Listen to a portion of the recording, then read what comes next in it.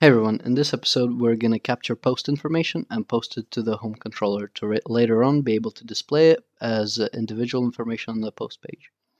Right, so first of all, to hold the information, to hold the post information, we need to create a model. Okay, so let's create a folder with folder models, which will hold the post object. So this post object should have attributes that relate to a post, like the title. So type in prop, press tab twice, type in string as the data type for the title, and copy that line of code and give it a body. Um, and let's have a date time prop, which is basically gonna hold the time of the creation of this post. Alright, so let's give it a default value of now. So whenever this is gonna get created, this is gonna get set to the time that it's created at. And let's give these values default, these props default values, so they're not going to be null and to avoid errors in the future. You can clean these up by pressing Ctrl dot and enter. But yeah, this is our post model, so now we have to capture this information. We do this in the view, so let's create a new view, edit.cshtml, and let's give it a model post. So if we go to model post, we can see that it's in the name. This is its namespace. So to access it, we need to go to blog, models, post, right?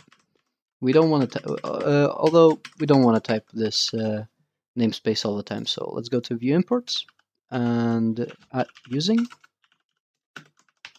blog.models, right? So now this namespace is global to all these views and we can access it here. All right, so just put this thing here to avoid IntelliSense errors. Div, create a div, inside the div create a form.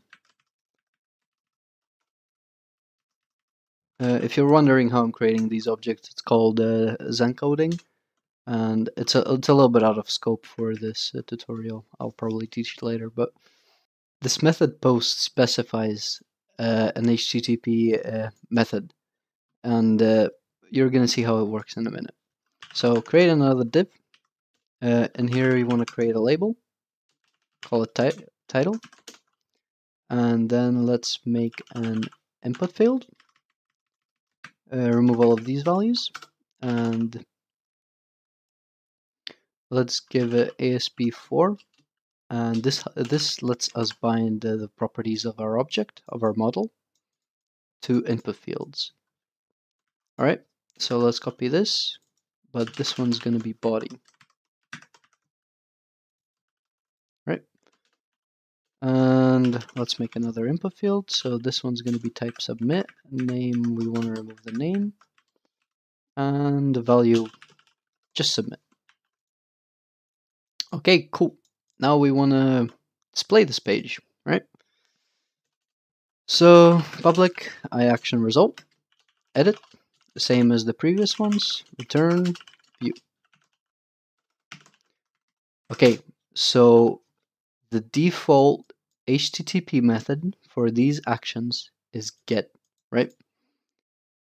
We specify here the method post, right? So the way you specify where this form goes is same as an action, is same as a link. So ASP, controller home, ASP action, edit, right? So it's these two. So how do we know where we want to go? Well, we have a model post, so that's where we're going to be posting. So one of these will have to accept a post object. Post, import it, post.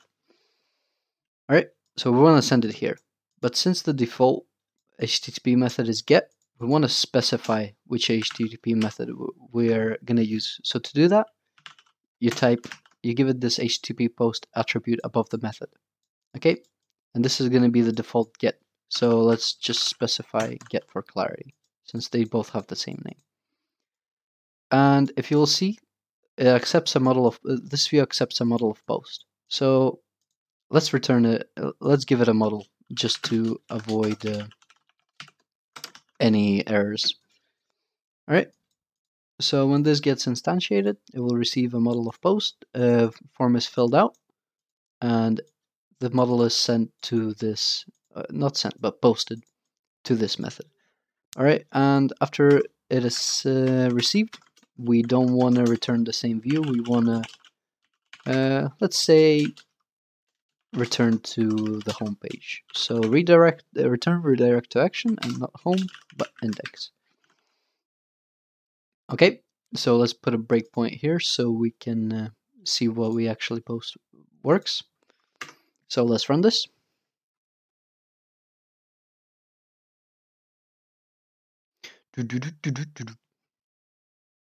Okay, all right, so let's create a link real quick.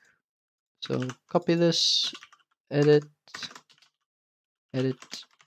boom, refresh. Okay.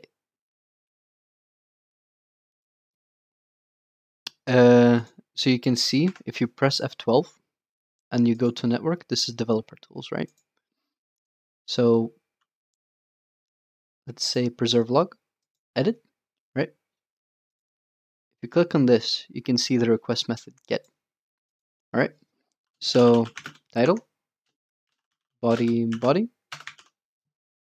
and let's submit this. Okay, so we received it here.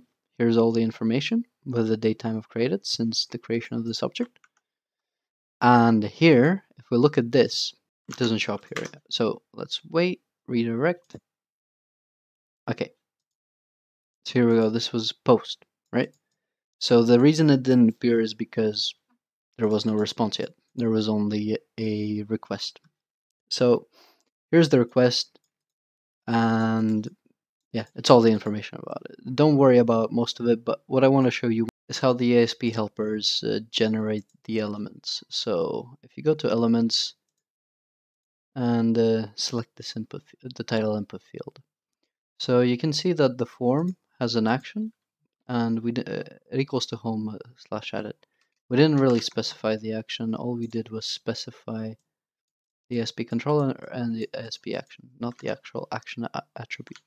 So these ASP helpers, they automatically evaluate to these HTML attributes, and the ASP4 helper automatically generates the type, ID, name, and value of the input field, so it saves a lot of typing. But yeah, this is it for this episode. Thank you for watching, and if you like it, subscribe, like. If you have any questions, leave them in the comment section. I'll try to answer them all.